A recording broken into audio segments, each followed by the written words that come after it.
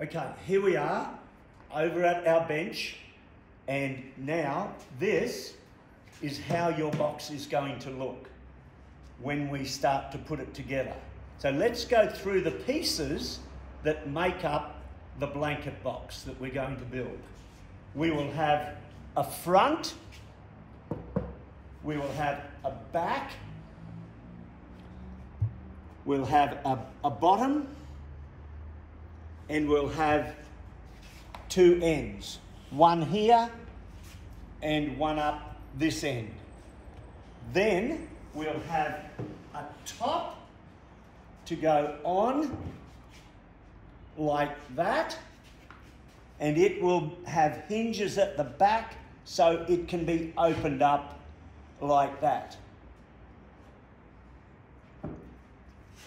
So that will be what yours will look like at the end when we finished it.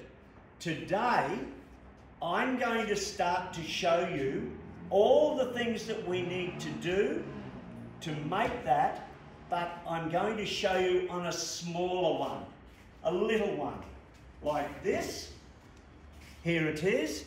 It's got all the pieces, the front, the back, the bottom down there, the two ends and the top. And everything I do with this one will be exactly the same as you will do when you come back to school and we start to build your blanket box. So let's talk about what we need in order to build it.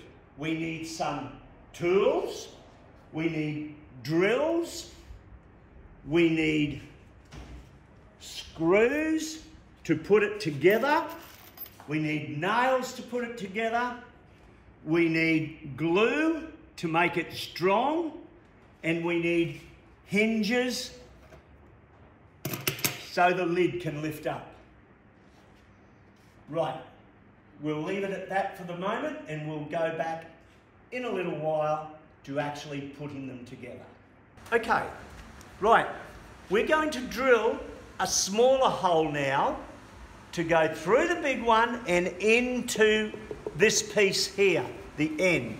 So I'm just going to go straight down and drill that smaller hole down through there like that. If we don't do that, if we don't drill a smaller hole down in there to help the screw go down, it's going to spread the plywood out of this, and it will be a bump on the outside or the inside of the work. We don't want that.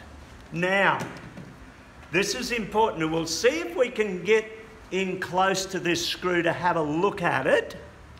This is what we call a countersunk screw. It's got a V shape there, and it's designed to go down flat so that it doesn't end up as a bump above our work. So to get it down flat, we use a countersink drill bit. And we drill it in like that, and that spreads the top of the hole out. And I've got to go down a bit more there.